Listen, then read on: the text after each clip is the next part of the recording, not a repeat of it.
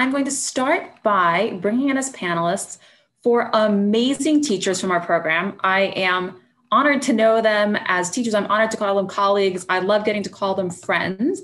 Let's see. It's going to take me just a second to find them on the list. Dan, help me with this.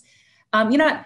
Dan's You got it. I'm going to do it. Bring them all in, and then I'm going to introduce them. Stephanie Hendrix, a teacher from Bangor, Maine. Stephanie Holmes. Let me tell you how confusing it is when I thought I could call everybody Stephanie H in my planner, and then I realized I was inundated with Stephanie H's. Stephanie Holmes, teacher from Oakland, California. Tim Brendler. Those of you who were with us for summer camp know him as Bat Tim. That's a story. Spider Dan was the other big one. So if at any point you really want to feel like an insider, Spider Dan and Bat Tim. Tim and the amazing, inimitable Dr. Emily Sáenz, both from Fort Worth, Texas. So thank you all so much for being here. You're all in as panelists now. I'm going to ask you to turn off. Dan, I'm going to give you another task. Make them all co-hosts in the next couple minutes. You got it. Turn off your cameras and I will call you up one at a time over the next little while. So we are calling this section Classroom Ready Curriculum, using the METS materials in live, virtual, and hybrid settings. And this is partly because we decided that if the powers that be found out we were calling it Quiculum, they might get mad at us. They might want us to have a more formal title. So, but there really is something to that. We are in this world where every single person on here is having to confront something they've never had to confront before as a teacher, except, like in March and April and May.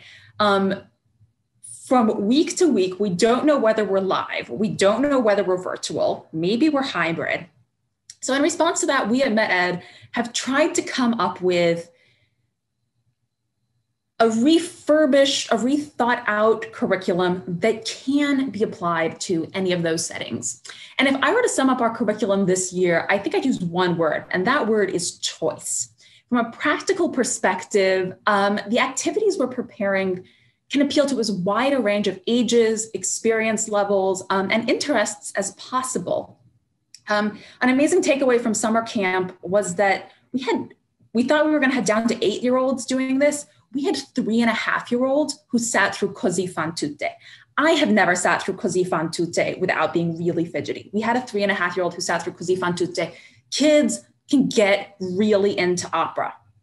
And Ashley, one of our teachers earlier in this conversation, made a comment about having her enjoying music class. And I love that idea. Like anybody, no matter what your experience level is, you can come in and you can enjoy opera. So again, age, experience level, interest, doesn't matter. We got something for you. From a pedagogical perspective, the necessity of choice is to provide sort of a trauma-informed care. Lori put a comment in the chat earlier about the necessity of caring for the mental health of our students. We've talked so much today about our own mental health, but it's a whole other level of challenge to try to take care of the mental health of students who we may not even be seeing in person, and yet somehow we are responsible for their happiness and continued well-being and their social and emotional learning, even as the world falls to pieces around us. So the idea is that if we can give kids choice, that will help them feel like they are in control. And finally, choice from sort of a philosophical perspective is that we want opera to be able to be explored from myriad angles. And it can, if you're a student, it can be a springboard for whatever strikes your fancy. Again, just a couple comments we had in the chat box earlier. Christy talking about, actually this was on the chat box, this was live. Christy talking about students saying, can I keep working on this more at home? And so maybe your students are stuck at home anyway, maybe they're in the classroom, and then they're going home and bored because they can't go out and play with other kids. So how do we construct a curriculum that helps kids be who they are, helps kids discover who they are, and in a way that makes them feel safe and seen and heard? A couple more quotes that I absolutely loved. Pat's comment about connecting, responding, and creating together. Jen's comment about this is a time to slow down and branch out. Oh my goodness, yes, the branching out I've been doing preparing this curriculum has been so much fun. Susan talking about this is a time to engage in creativity. And in terms of creative curriculum, in terms of slowing down and branching out curriculum, in terms of this word I use all the time, interdisciplinarity. Just to give you a sense, the operas we're talking about this week and next, so that's Fidelio, Fille de Régiment, Akhenaten, and Dr. Atomic. Here are some of the disciplines, here are some of the classroom subjects that our amazing teachers who are writing these activities have been able to draw into studies of these operas. The most obvious, of course, is music, music theory, composition, but also improvisation, history, archaeology and anthropology, Native American and Indigenous studies, literature, poetry, creative writing, dance and movement, critical thinking, game theory and economics, and law, ethics, and debate. And that's just to name a few. That was the culled down list I was able to come up with. And as always, we are making our signature educator guides available to anyone who is interested in them, whether you're a teacher, whether you're an opera fan, whether you know nothing about opera, but kind of think you might want to be a fan, so you're going to go read about it. And these are available on our website completely free of charge. I am going to show you where to find that. If you go to medopera.org/education, actually that's back here. If you go to medopera.org/education, you end up here. This, by the way, is Anthony Roth-Costanza, who'll be joining us next week. Scroll down, click on HD Live in Schools, and then keep scrolling down. Here you have each of the operas we are doing this year, and click on it and it will give you the educator guide. At this point, only 2 of them have been published. The next ones are coming in a couple of weeks. Also, for anybody who was curious about applying to be an official member of the program, the HD Live in Schools program, that's what this nifty Apply Now button is for. Let me close that. So that again is available completely free of charge to anybody who has the ability to just navigate to the Met's website. Our other big guiding principle this year is let's make things as easy as possible for teachers. You know what none of us need is somebody saying, let me make this more complicated. So we're trying to prepare things that can go straight to your students. And with that in mind, we are doing something we have literally never done before in Met Education, which is that we are using Google Docs. Now, for those of you who are in the HD Live in Schools program already, you're going to be getting an email next week with all the information you need to access those Google Docs. Note that you have to have a Google-based account to be able to do that. So whether it's an account ending in @gmail.com or an account ending in operaisawesome@schooldistrict.edu, as long as it's based in the Google platform, you'll be able to access it. Even if you don't use Google Classroom with your students, you can still go in there. You can extract all of the activities. They all come with everything you need, the PDFs of scores, the any links you need to click on. It's all already in there. So it's contained in one super easy, accessible package. I am going to share this one as well, just very quickly, because part of what's really exciting to me about this, and again, this will all be in your email you're going to get telling you how to deal with it. When you get access to this classroom, make a copy of it and then use that copy to distribute to your teachers. Please don't change anything in the original. You are completely welcome to adjust the activities, to add things, to subtract things. But again, do that in your copy of it, not in the original classroom. Once you're in here, if you click on classwork, we have organized all these topics by opera. We have Fidelio and Fille de Régiment at the top. You'll see there are a couple that are still in draft form. Don't worry about those. Once they're ready to go, the little draft thing will disappear. So just don't worry about those. But the other super exciting thing is that if you click on stream, there's this space where you teachers can all talk to each other. Again, this is only going to be open to teachers who are part of the program and teachers who want to be able to talk to each other. You're like your individual district classroom will be a copy of this. I'm not going to be in here monitoring it. I'm not going to call monitor, so behave appropriately. But it is a place where if there's a great resource you discover, you can totally come in and put that in there. There was a comment earlier about a Met Education cookbook. If you have a recipe you really need to share, you know what? We would love to see it. So this is a space for you to keep talking to each other. It's a space for you to keep communicating. And with that in mind, here's Priyende. Quick note, when you copy it, she won't copy with it. So I'm going to include that picture for you to keep using.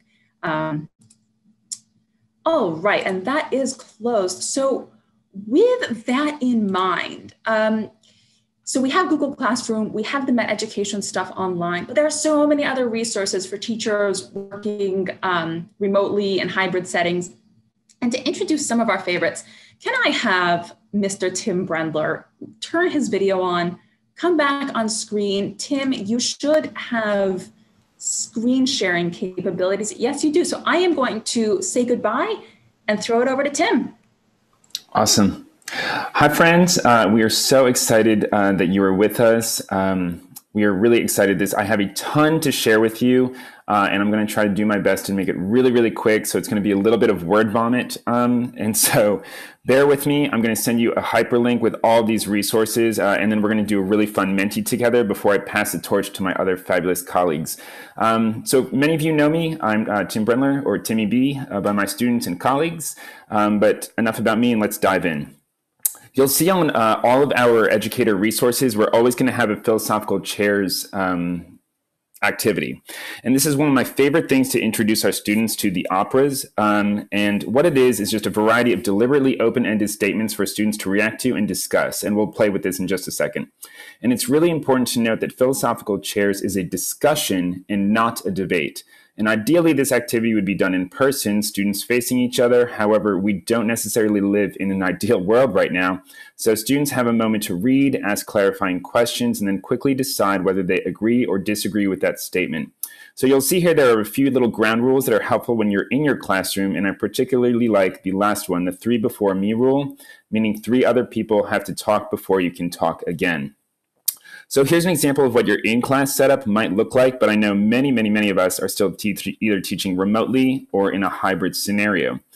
So there are a few ways you may engage with philosophical chairs with your students available on different platforms such as Mentimeter, which we looked at earlier, and we're going to dive into that in just a moment, Pear Deck, and Kahoot. And for each of these, once you set these up, students log in with the code, and that program generates for them to log in. So first, I'd like to preach the gospel of Mentimeter. This platform has completely changed the way my students engage in class. This was used by a lot of corporations, and now we're seeing it being integrated more and more into the classroom each and every day. So like I said, in a little bit, we're going to participate in one together. I am completely hooked, and I think you will be too as soon as we dive into this. Another option is Pear Deck, which is a Google Slides add-on in which students log in with a generated code, and one of the prompts allows them to drag their icon to the position on the screen that represents their stance on a particular philosophical chair's statement. Students will see the screen on the right, and there's also a teacher version that shows each of the students' individual responses, which you see on the left. On a quick side note, I really love Pear Deck because it has a number of stock social emotional slides to check in with students, which is always important, but now more so than ever when many of our students are learning virtually from home. Kahoot is a really neat thing that's set up like a video game, awarding points for how fast you respond. This has actually changed a lot over the years. It's a really great option, particularly for younger students if you're really looking for like a game setting. But before we dive into our Menti, there are a few other educational technology platforms that I want you to be aware of. Shout out to our friend earlier who talked about Flipgrid. This is also another platform that has changed my life in the past month or so. Flipgrid is a really great digital resource that's gaining a lot of popularity right now. It's a really great way for students to share their voices with others, whether it's publicly or privately. Students create a video, add a number of filters, text, paint, stickers, emojis, and they also include a sticky note feature for students to write down their notes or text so they don't forget what they want to say. And it'll show on their screen, but not on the video they produce. And it's really not just about recording videos. It's really about making sure that learning is a social, personal, and accessible experience for all of our students. So it's such a great tool for making connections, exploring a topic in greater depth, and promoting the idea that everyone's a teacher and everyone's a learner. And after submitting a video, students can watch and comment on each other's videos. And what I really love about Flipgrid is that you can also link all of their videos. You can download a QR code, which is really great for like back to school nights, whether that's in person or virtual. You can just create all sorts of QR codes to share with your students and families. So here's an example of a 90-second opera review activity, which is one of a number of Flipgrid activities our global summer campers engaged in this past summer. And we've had a lot of success with different Flipgrids. And so whenever you're submitting your Flipgrid, I really recommend taking off the viewing counts so that no one's ego is squashed when they're looking at that. This year, I'm having my AP Music Theory students create 6 different 10-minute podcasts or video blogs throughout the year. And Flipgrid's an easy way that's a really accessible platform for them to complete this assignment, as it has a built-in editor into the platform itself. It's especially great since students never have trouble submitting videos, since they record and submit directly through Flipgrid, and there's no need to save and upload to a different platform. And let me tell you, that has been such a godsend to not have to respond to a million different tech inquiries every day. And if this is something that really interests you, the Met has 2 podcasts, ARIA Code and In Focus, that are incredible resources that your students will really, really enjoy. Next week, we'll have the opportunity to chat with Akhenaten star ARC, whose interview with Terry Gross on NPR's Fresh Air last year turned out to be an incredible catalyst for deep and meaningful conversations with my students. So I highly recommend you share and discuss this interview with your students if you'll be teaching Akhenaten this year. I've also used Google Sites to have my students host their podcast. In a matter of 5 minutes, every one of my students was able to create their own website. And I think it's single-handedly the most user-friendly website building platform or blog creator I've ever come across. Goose Chase is one of my all-time favorite platforms to use, which allows you to build your own photo scavenger hunts. And students download the app, enter the code for the game you created, and begin completing the different missions.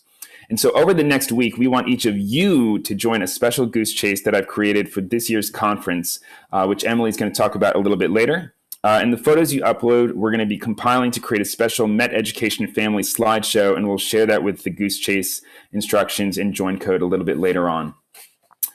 This year has definitely been the year of learning curves for teachers, whether this is year 5, 25, or 45. It feels like we're all first-year teachers again, and many of you have likely created your own virtual classrooms, and part of mine includes a Met Opera virtual classroom page, which I have created, and I'm going to share with you on a resource page a little bit later that you can make a copy of and create and share it in your own spaces. All of the Bitmojis that you see are hyperlinked to behind-the-scenes clips from the Met, and each of the characters you see seated here are hyperlinked to all of our illustrated synopses. Another thing, a meme maker, what started as an assignment for my students to promote our school is actually turning into an opera assignment where students are going to have to go onto Meme Maker and summarize an opera through the point of view of a character of their choice, solely using memes. So the website is listed above, and I've also included it in my handout. Another thing we use this summer, there's tons of different resources online for downloadable Jeopardy templates, but I think this one from Youth Downloads is one of my favorites. We used it with Global Summer Camp with great success, and I think it's one of the best templates that I've ever seen out there. This is a ton of different resources. I wish I could take credit for creating this, but people who are far smarter than me compiled all these. So here are a number of other tools that have been an enormous help to me, and I hope that you'll be able to say the same too. It takes a lot of time to go through each of these resources, but I promise you, you won't regret a single minute of the time you invest in checking these out. Your students will love engaging with all of these various different platforms. And in a time that has teachers thinking completely outside the box, I'd really encourage you to let your creativity fly. Try things you normally wouldn't do. Some things may stick, others may not. And just like this year's Met Ed curriculum, this is the year of choice. Allow your students to choose from a different type of platform that they're most comfortable with to respond, engage with. That is going to be really exciting. So if you have questions or want to follow up regarding any of the content, I'm going to put in the chat a number of different links that are going to, like a Dropbox link so you can see all these things. But before I pass the torch, I would love for you to go back to Mentimeter. So go to menti.com, menti.com, and enter the code 4252550 for a sneak peek into all the marvelous things that Menti can do, as well as what this year's Met Opera education season has in store. So I'm going to drop this in the chat in just a second. And then I'm going to pull that up as well. So you can also just click the link that I put in there.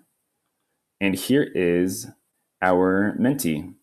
I'd really encourage you to do it on a phone if you have a phone so that you don't have to go between the two screens. That way, what you're going to see on your phone is not going to be the same necessarily as the screen. What I love here on the bottom right-hand side is there are actually reactions you can include with your mentee. So I see many of you giving us some great hearts. So here's a little bit of how I have created our philosophical chairs virtual edition using Mentimeter. Here we go. Oh, and also remind your students at the top, if they're ever logging in after you start, the login code is always going to appear at the top of that page. So agree or disagree, I'd sacrifice everything for love. And each of these statements that you'll see in philosophical chairs that I've created are going to go along with a theme that is a big part of each of those productions. And you can always remind your students to just go with their gut instinct. And I'm going to create this and share this with you so that if you have colleagues that just want to check it out, and I'm going to put this into a different mode so that you can go back and see this and share this with others. Agree or disagree, you are a product of your upbringing. And you can see each of the different productions that we are going to be studying this year. You'll see the pictures from one of those productions. We're just really excited for this incredible season that we have here.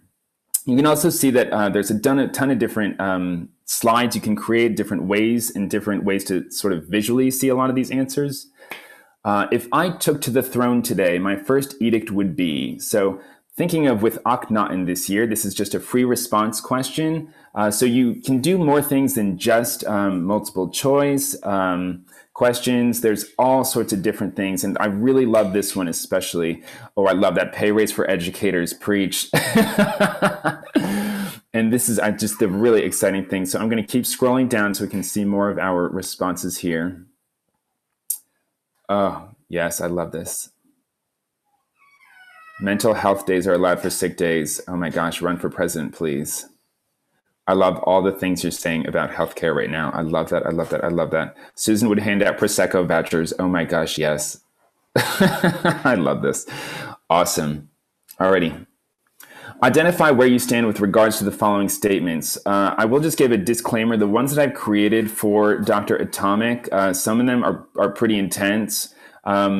And what I think is really interesting about this particular one, so you have a slider on your screen, and you'll be able to start seeing some of the responses of just what the average is. And what I really like about the slider, it gives them a little bit more option than just either I agree or disagree. So they can sort of have a middle of the road. And what I think is really interesting, Kamala and I were talking about Dr. Atomic, is that there's such a huge flux of just this dichotomy of just like this absolutely horrific thing, but also this sort of beautiful triumph of science when we talk about just like the sheer intelligence that went into creating that. So just a fair warning about those, that there's a lot of questions and statements about that are going to talk about ethics. And it's really important that I think students know the history behind a lot of that, which we'll talk about at a later session.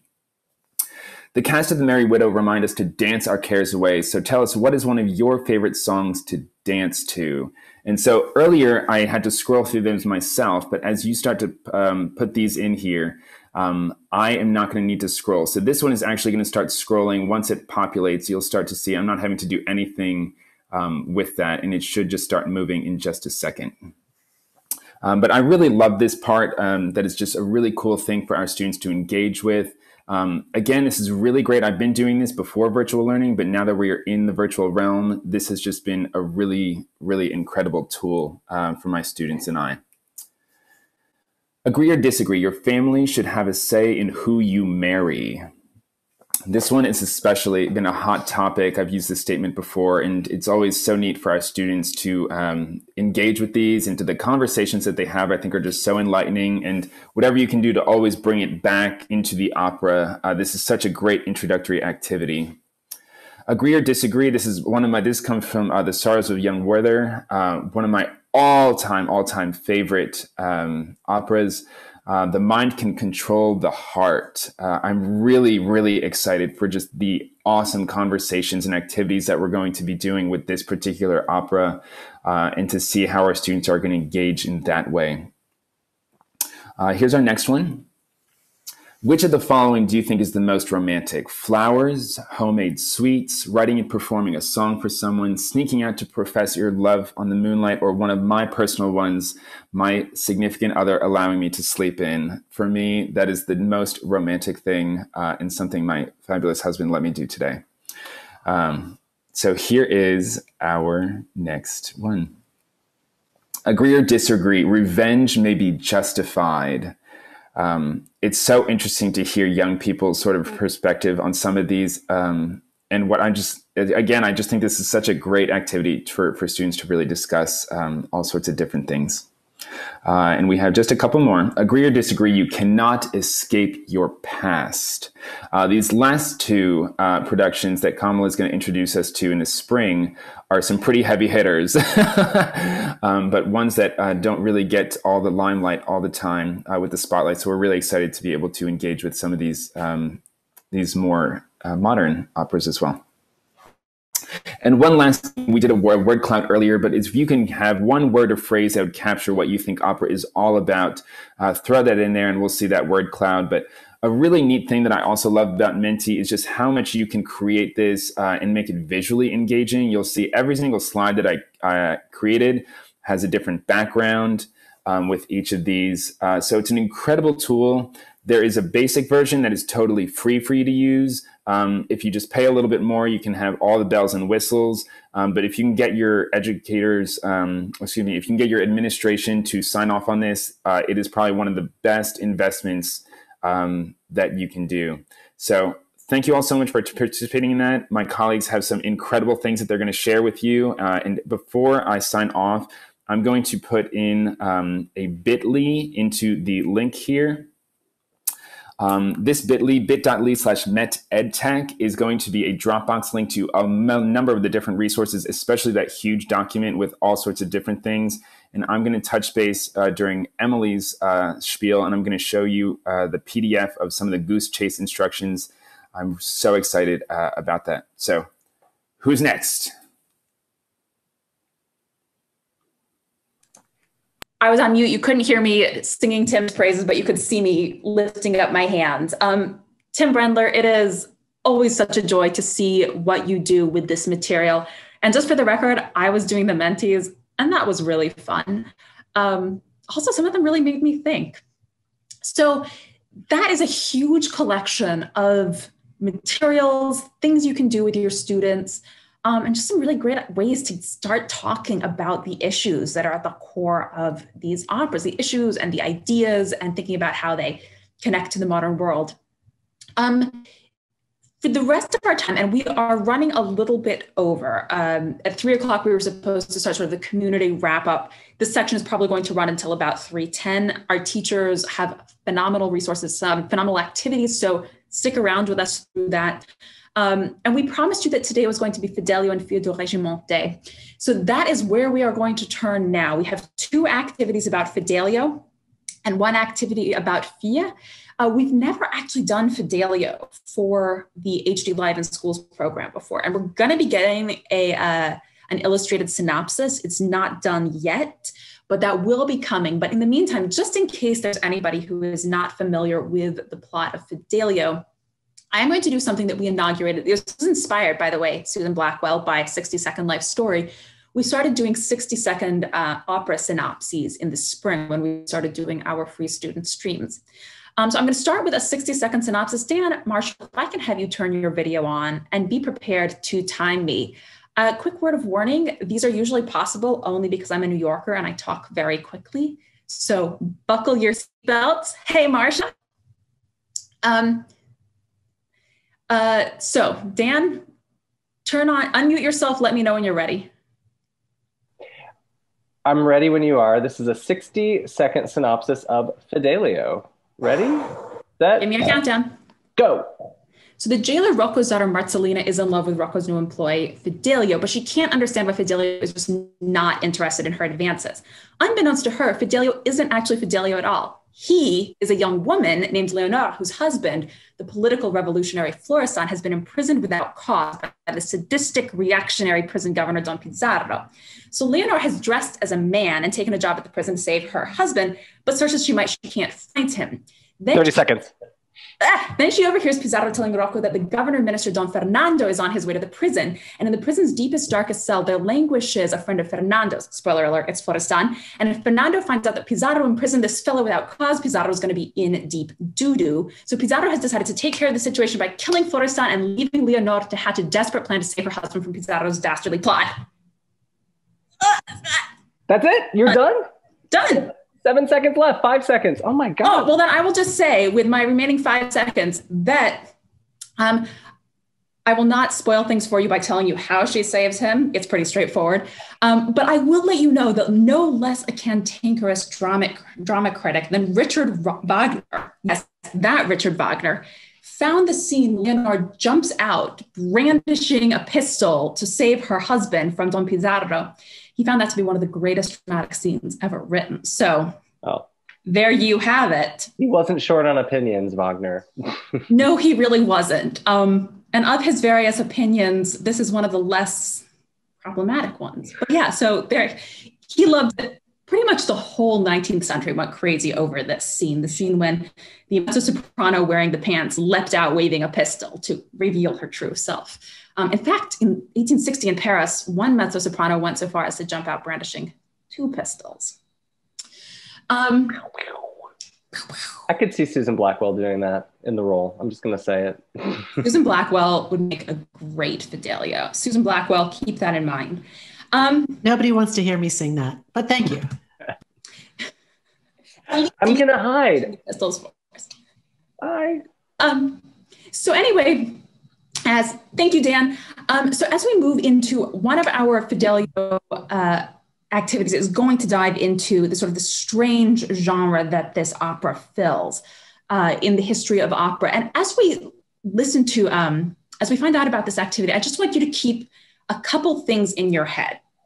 First of all, the time when this opera was written. I'm getting to the end of the day. I can't differentiate my R's and my W's anymore. So the time when this opera was written, 1770, Beethoven is born. 1789, just about the time that Beethoven, just shy of 20 years old, is moving to Vienna, revolution breaks out in Paris. And within a few years, heads are literally going to roll. Napoleon starts marching across the continent.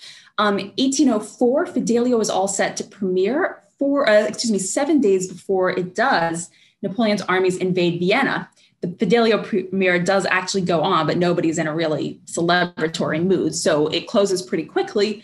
And then in 1814, when the revised version of Fidelio, which is usually the one that's performed today, is premiered, it's happening during the Congress of Vienna. So every single point of the creation of this opera, seismic changes are taking place in the socio-political landscape of Europe. And Beethoven was not unaware of these. He was deeply invested in politics. He actually wrote a huge number of choral pieces responding to the political events of the day. We don't really know many of them in the modern world, but he was very interested in politics.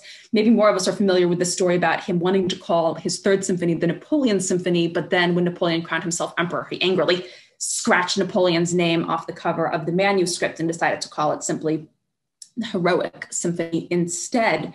And also keep in mind that we talk about Fidelio as Beethoven's only opera, so it's really this anomaly in his career. In fact, Beethoven was very interested in opera. He started a lot of them. Some of the subjects were he was going to write an opera based on Macbeth. He was going to write an opera about Attila the Hun. He was going to write an opera about Romulus and Remus, one about Alexander the Great conquering India.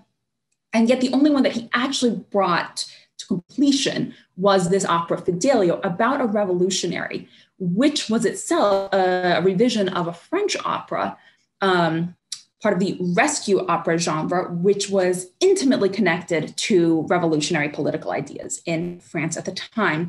So with that in mind, would Stephanie Holmes from Oakland, could you make yourself visible? Turn on your video. I will. Hello. Hello, thank you. Here I are. Here you are. All right, I'm going to step out and let you talk to us. All right, and I am going to share my screen. Here we go, here we go, here we go. Share. Okay, and oh, I'm sharing the wrong thing. Of course I am, because I'm on the hook. So let me try that again. You guys are all familiar, I'm sure, with sharing issues. Okay. Share, share, share. Here we go. Still not sharing. That's a shame. I'm going to give it one more try. There we go. Hello, I am Stephanie Holmes. I am coming to you from San Francisco, California. I teach in Oakland, California. I think this is my 8th year with the Met Opera, but don't worry about all that. I want to talk to you about Fidelio. So Fidelio, like Dr. Kamala said, is a rescue opera. And like she was saying, Beethoven was very interested in opera, but it wasn't exactly his jam. He did a lot of revision. There was a lot of stuff going on. Even Beethoven can't be Beethoven at everything. Fidelio is the only opera that Beethoven completed, which we just talked about. It remains in the genre because of the amazing music, because it's Beethoven, especially the overture. Maybe our students can write a better libretto. Rescue opera is a genre that was popular during the late 18th century and early 19th century in France and Germany. Like the name suggests, rescue operas generally deal with an innocent person heroically freed from wrongful captivity. These operas first became popular in France following the French Revolution.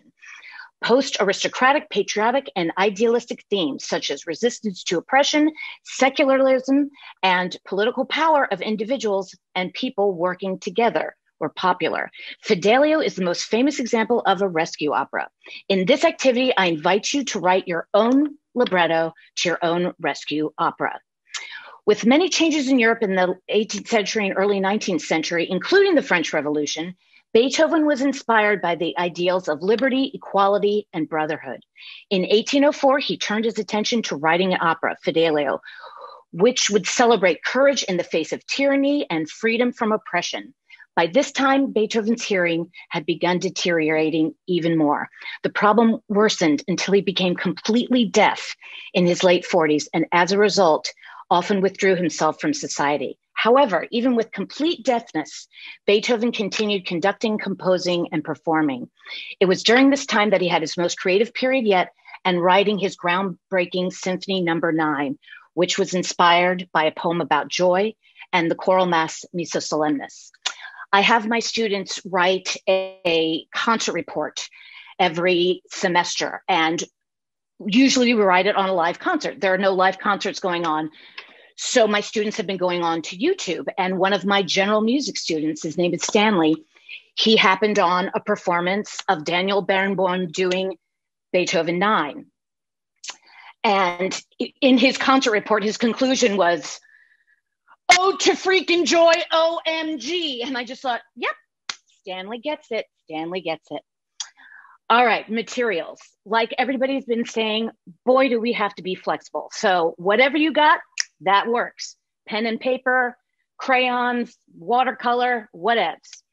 I would like students to access the 4 recordings of the 4 different overtures. A website I use quite a bit is ISLP. It has all the scores that are for free. They're in public domain. My students really love doing score study. I teach at an urban middle school and they love it. They absolutely love it. High school kids dig it too. Everybody likes looking at the score. So I highly recommend that you go there. So to do this activity, read through the synopsis. And as you're reading through the synopsis of Fidelio, ask yourself, if you were to write a rescue opera, what would the story be? Who would need rescuing? Who would be the rescuer? Write a sketch of your plot and develop your cast. It can be people that exist in modern times. It could be your dream cast. The sky's the limit. Like we've been saying all morning, it's morning for me, I'm in California. The sky's the limit. reading primary sources. So what I love, well, there's lots of things I love about teaching. We don't got time for that. But I love teaching these operas because of the stories and because of the history. And I love giving my students the backstory.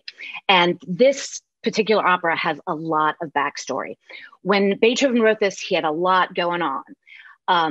I would, on the website, in the resources, there's always this beautiful timeline that Dr. Kamala makes. And it's so powerful to know what's happening historically, and it really ties everything in together. The biggest thing that was going on with him was he was losing his hearing. Have students read 2 letters of Beethoven. The Heilige Stadt Testament, I cry every time I read this. These letters were found after he died, and it was a letter to his brothers talking about his deafness.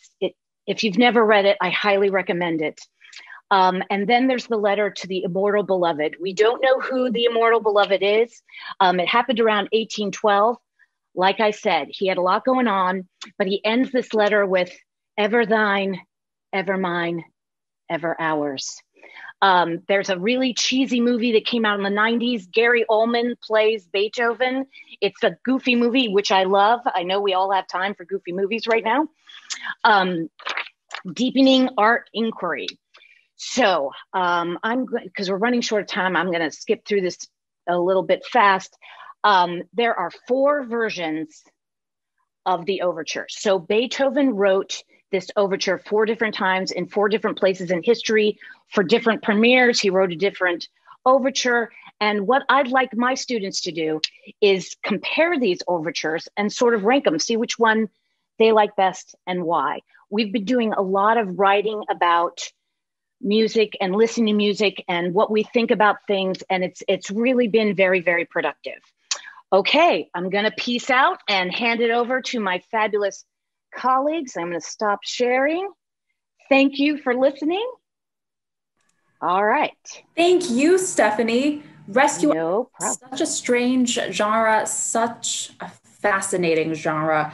And spoiler alert, Beethoven needed rescuing, I think. I think Beethoven needed rescuing. And I was just about to say, I think we all need rescuing in a little way. And as I was reading, I remember when you sent me the activity and I thought, if I could have somebody rescue me, what would they do? What do I really need to be rescued from right now? And if I could rescue somebody else, what would I be able to do? I was just going to say, knowing you, Kamala, I think you would be the rescuer. I'm just saying. No sitting at the top of a tower waiting for a to rescue me. Oh, no. Thank you so much, Stephanie. That was fantastic. Right. Teachers, let us know what your kids' rescue operas turn out like. Let's turn to our other Stephanie H in our program. Actually, one of several other Stephanie H's. We have a plethora of Stephanie H's, a panoply of Stephanie H's. Stephanie Hendrix from Bangor, Maine, take it away. Hi, friends. So I am, as you know, the resident humanities teacher, not the music teacher. And so I worked to create some humanities lessons for Fidelio. And in one of the reviews that I was reading, Beethoven's Fidelio is described as, quote, a musical monument to freedom. And I think what we need maybe now more than ever is healing and liberation. And I think the only way we can make that happen is if we recognize our own agency as teachers and as students and use our voices to speak truth, to speak our own truths and to speak truth to power. And there's also, I think, this recognition that by becoming proximate to others' truths, we can be not only transformed, but we can become better co-conspirators in the work of abolition. And that's where this activity was born. So for the humanities activity, students are invited to write a manifesto. The essential questions that I organized this activity around include how can people successfully achieve liberation from oppression, and how are people transformed through their relationships with others?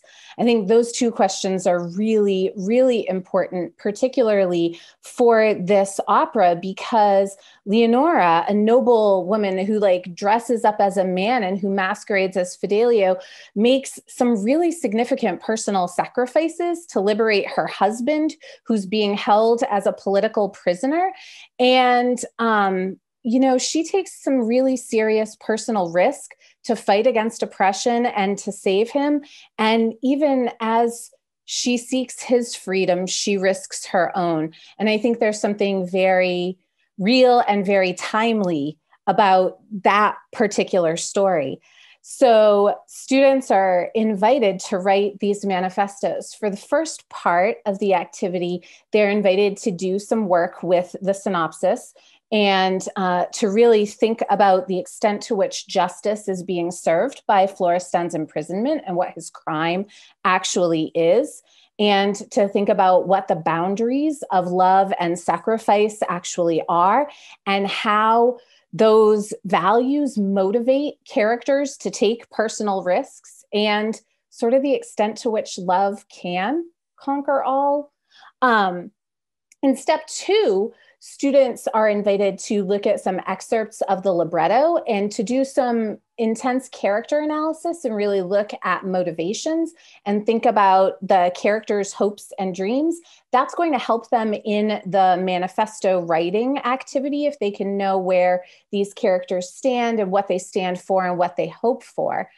There's also a section where students are invited to examine mentor texts to learn about manifestos as a genre. Like, what is a manifesto? How do you write one? What does it look like? And there are all kinds of different examples that I've pulled from liberation movements and from businesses. There are some poetic manifestos. There are some artistic manifestos. So, and historical manifestos too. So students have a lot of opportunities to really think about what is a manifesto? How does it work? How do you write one? And then they get a chance to write their own manifesto. Initially, they're invited to write a manifesto from the perspective of one of the characters in the opera, either Leonora Fidelio or Florestan's perspective. But students are also invited to write their own personal manifestos about the things that they stand for and that they value, and sort of what they need liberation from to speak their own truth to power and to fight for freedom. And there's an extension activity as well that's sort of an additional step where students are invited to broaden their own inquiry and look at some more modern movements for liberation and really think about people and organizations and movements as mentor texts. Like, how can we study how other people have achieved freedom so that we can be better activists for our own and for others' freedom? And so that's sort of the quick and dirty introduction to this particular activity that I wrote. And I'm excited for students to really think about these issues of abolition and freedom. And I think there's some additional opportunities too, that if students write their own personal manifestos, depending on what format those take, they could even be set to music and performed. And I think that would be a really beautiful, beautiful thing for them to share. I'm so excited, and I hope that you and your students really enjoy this activity.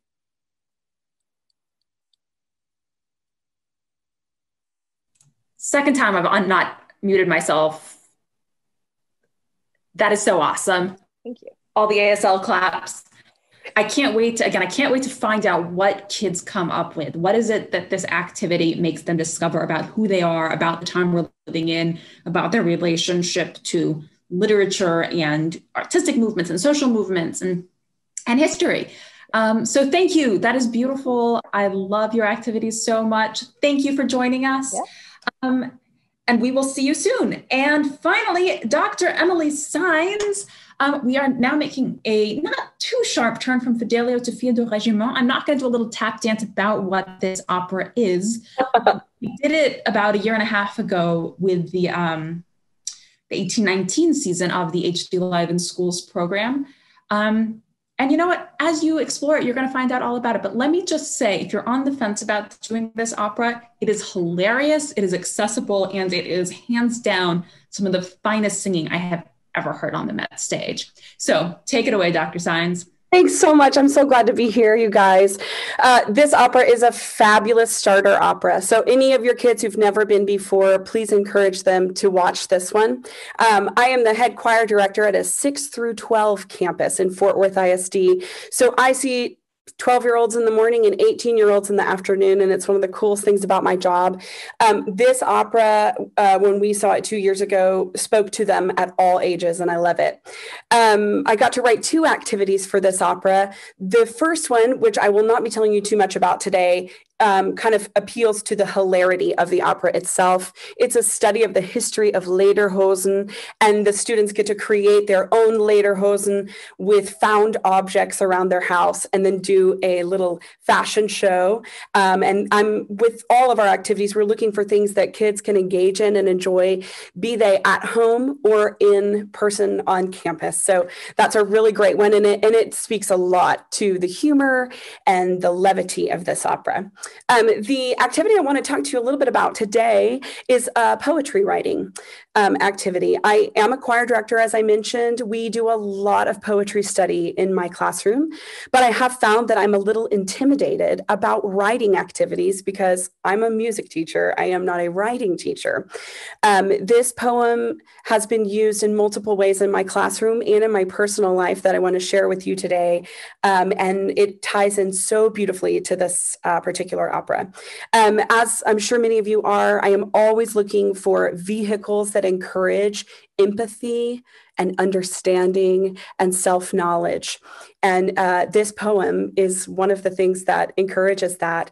And for our students who are learning and growing they're learning how to be empathetic, there is no easier way than to teach them how to empathize with a character in an opera first, so they can practice before they have to practice on real people who are really complicated.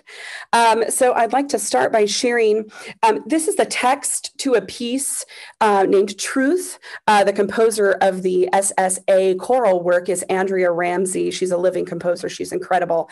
The text of this piece, which I have here, I hope you'll take a second to read, is all about who you are. Where are your roots? Where are you from? And what are your dreams? And this is a piece that my varsity high school treble choir is singing.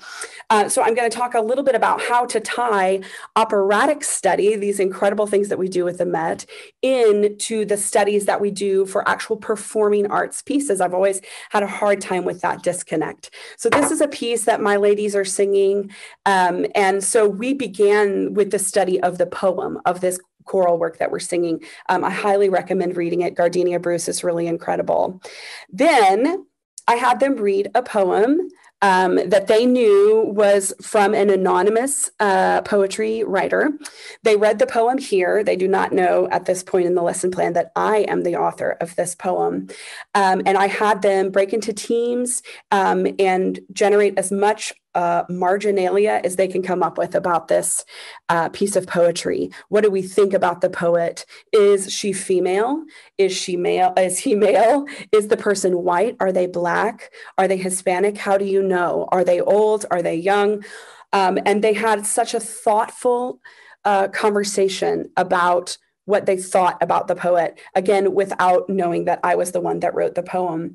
I do feel that there is a divine intimacy in music making because it's a team sport. And in order to access the divine, as the teacher, I feel that I must lead from the front. And so in an exercise like this, it means that I have to share my own self so that my students can then feel comfortable to share themselves with me. So that's why I start with sharing my own version of the poem. Then I let them know that I am the poet, and we discussed what some of the symbology means in my own life and why I selected those images. Then they were given the template, which you see here on the screen, and this is in your Google Classroom for this activity. This template comes from a colleague that I work with, Mickey McCoy, and she is the head of our AVID department at Benbrook Middle High School, and she's a real treasure. So everybody receives this template, and I gave them some quiet meditative time to fill this in. In some ways, working on this template is easier when you're at your own house because you can look around. The template's very specific, and we just talk about the importance of honesty as we're filling out this form. So they took some time to do that. Then they have a variety of options for sharing the poem that they have written. Number one is by anonymous submission. So I'll let them turn the poem in without their name on it for me to see that the work has been done. And if they want it to be shared with their name on it, they can put their name on it. We use spoken word in class. We read a lot of poetry. When we study choral music, we always start with the poetry first. And so then I have those who want to share their poem, they can read their poem for the class, or if they would like it to be read anonymously, they can write anonymous and submit it to me and I can read it.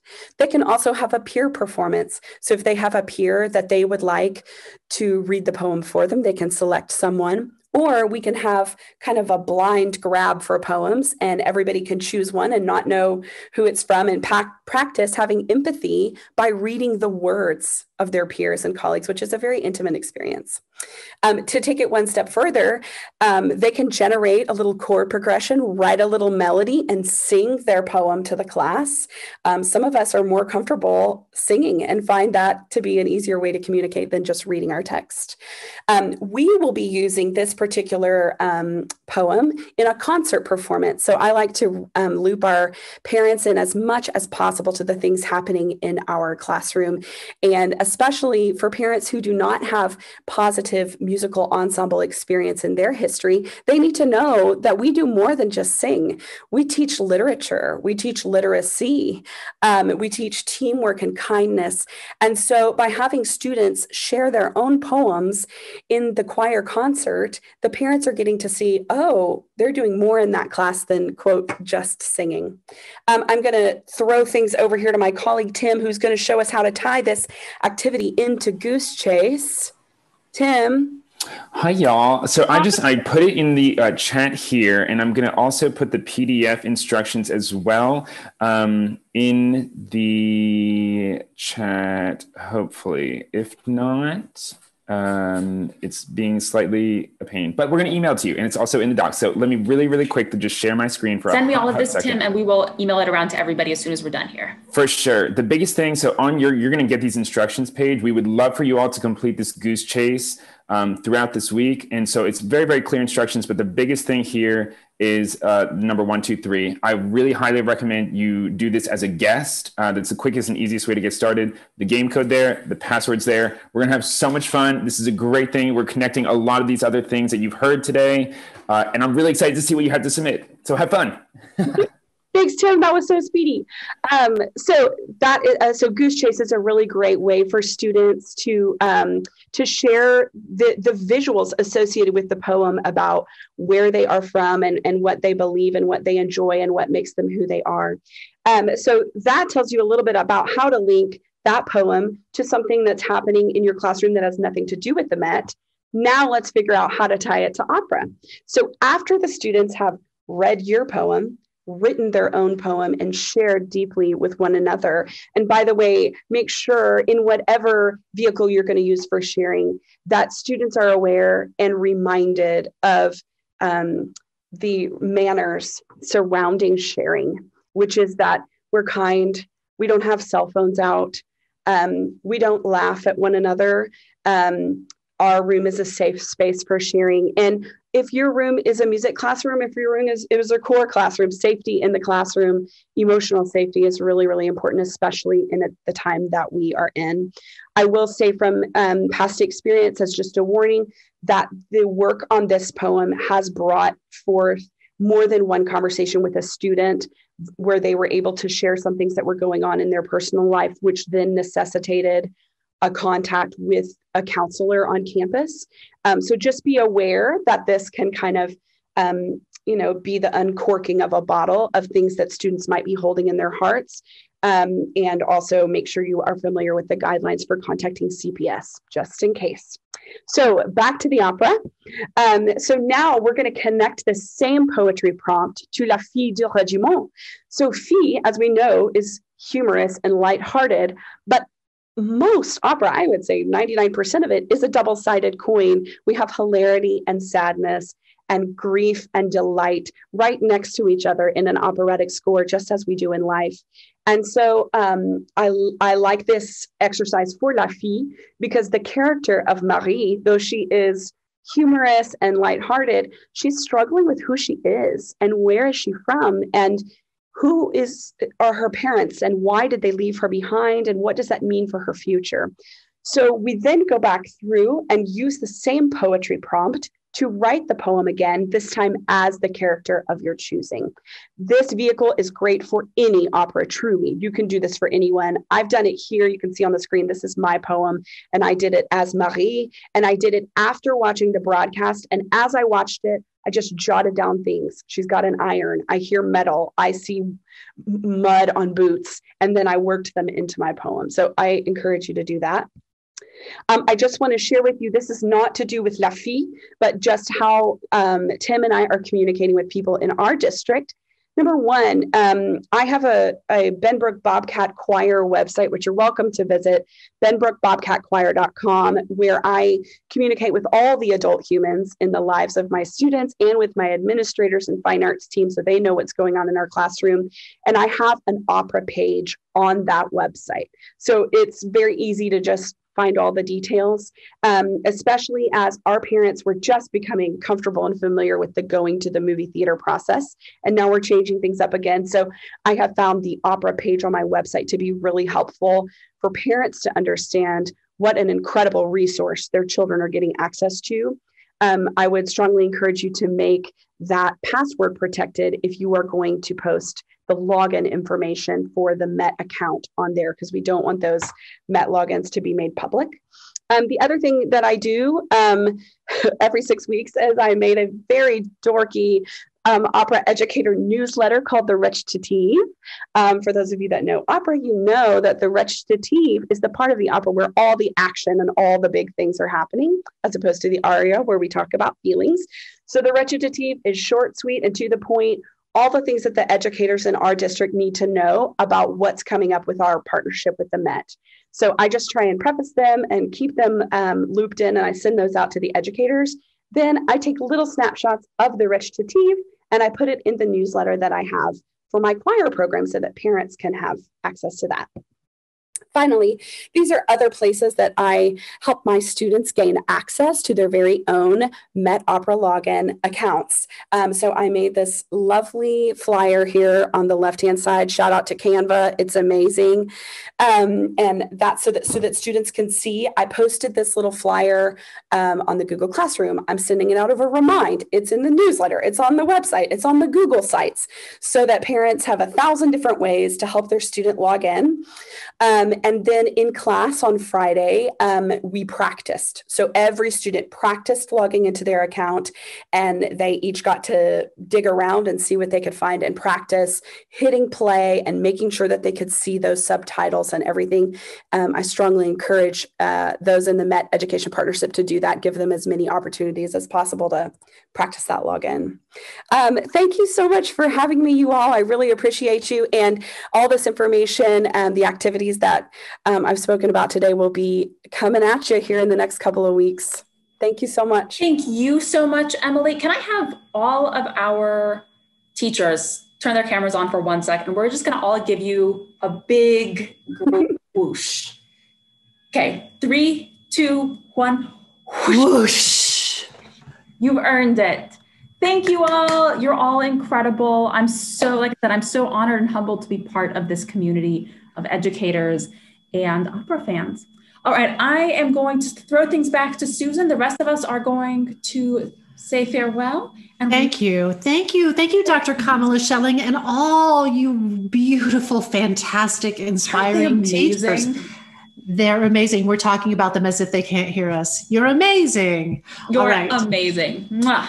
Mwah. I'm going to whoosh you all goodbye. And we just have a moment left. And I want to take a moment just to wrap up. First, a little bit of housekeeping. If you haven't completed your license agreement for Met Opera On Demand, you should have this from Dan, but if that doesn't sound familiar, email Dan right away, dmarshall@metopera.org. We hope that you'll join us next Saturday, October 17th, when we're going to, you thought this Saturday was great? Next Saturday, we're going to be talking Akhenaten with Anthony Roth Costanzo and Richard Parkinson, professor of Egyptology at Oxford and former curator at the British Museum. Come on, virtual conference. We'll also be talking, this is the silver lining of a virtual conference. We'll be talking with famed director Peter Sellers. We're going to be talking about Dr. Atomic, myth and culture. And we had a conversation with him to prepare for this. His thoughts on being a teacher during this time are really something. So we hope you'll zoom in for that. And of course, we'll be sharing more curriculum to bring opera to life. So just a few things I wanted to share before we go. At 10 a.m. on October 21st, 2019, Kenyatta Hughes exited a New York State prison after 24 and a half years of being incarcerated. And at 6 p.m. that evening, he performed at Carnegie Hall. The day is beautifully captured in a short film called First Free Note by Sean Gallagher, and people can see it on Kenyatta's website, kenyattaemmanuel.com. It is gorgeous, and the story is gorgeous. His music is gorgeous. His singing is gorgeous, and I highly recommend it. Would you now please shut your eyes? Again, you know I love a good eye shutting. Shut your eyes. And I want you to consider what possibility you're going to take away from our time together. Did you hear something today? Did someone say something that sparked possibility in you?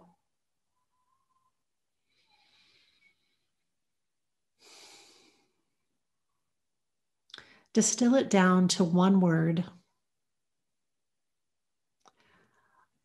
Open your eyes, and I invite you to go back to mentee.com, but we're going to use a different code this time. I'm going to pop, there's the code's already in the chat. Thanks, Tim Brendler. Go to mentee.com, and would you please enter that one word that captures what you're going to take away from our time together today. What piece of possibility? Listening. Oh, fascinating. What piece of hope? More. Belonging, storytelling, community. Ooh, inclusion. Yes, the mentee is hopping. I love this. Tools, compassion, future, gorgeous, warmth, love for all, hopeful.